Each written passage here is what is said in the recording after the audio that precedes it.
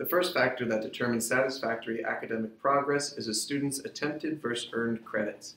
Think about it for a moment. What classes count towards your attempted credits?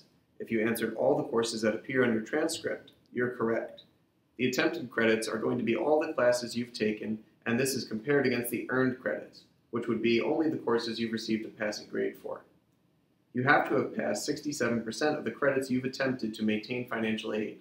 So if you look at this example and imagine a student who's taken 40 credits, 67% of 40 would be 26.8.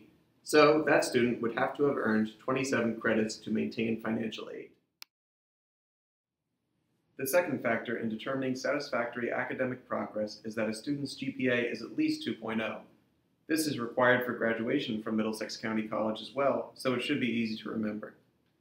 Finally, a student must complete their program of study within 150% of the published length of the program. So this means for a 60 credit hour program, a student could take 90 credit hours and still be within the 150% rule.